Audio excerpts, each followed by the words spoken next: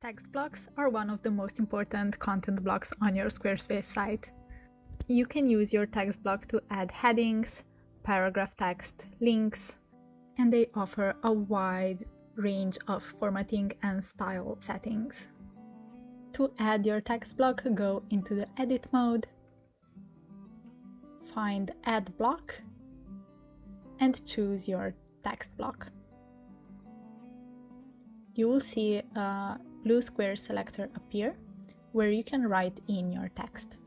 You can easily resize your text block just by dragging the corners and scaling, and you can place it anywhere on the grid. To adjust the style of our text, we can go here under Edit, the little pen icon, and first we have our text styles. Here you can see we have heading 1, heading 2, heading 3, heading 4, and some paragraph options as well as monospace.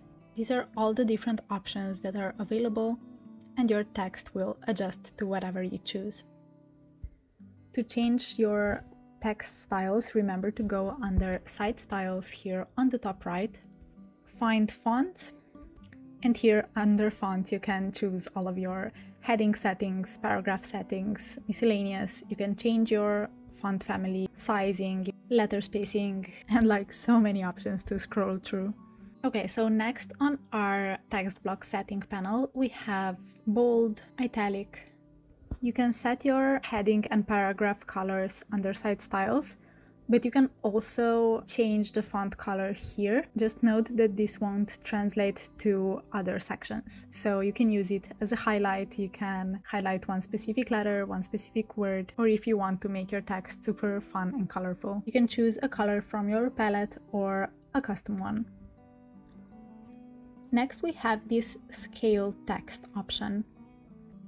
Now this can look really cool in certain layouts. By selecting this option, your text will scale to the entire width of your blue selector. So you can see if we resize our text block, the text will change in size as well, no matter the font styling that you have selected. Another really awesome feature we have on Squarespace is text highlights. You will see a new pop-up window appear with all of your settings for the highlights. Here you can choose the shape of your highlight. You can have like a scribble, an underline, circle, and just choose whatever fits your brand mood. You can select a color, adjust the thickness of the line, and even choose if you want rounded or square edges, whether your highlight is placed on top or behind the word, and my favorite feature, you can make it animated. You can choose the style of your animation as well as duration and direction.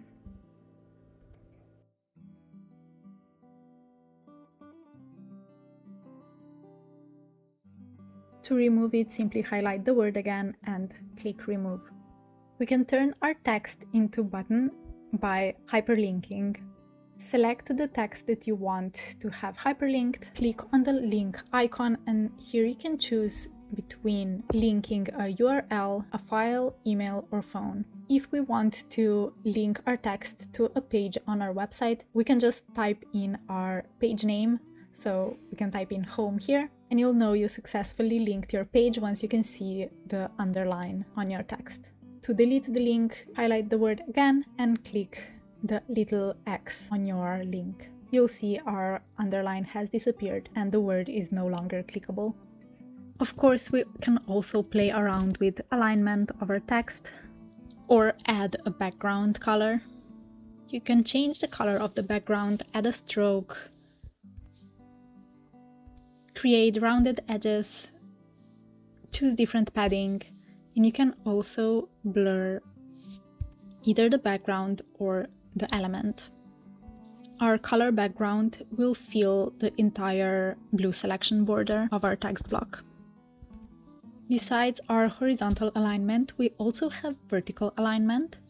So when you hover over your text box, you will see a line vertically, little arrow where you can choose your alignment. Next, we have some basic text settings such as quote styling, bullet lists, numbered lists, strike through,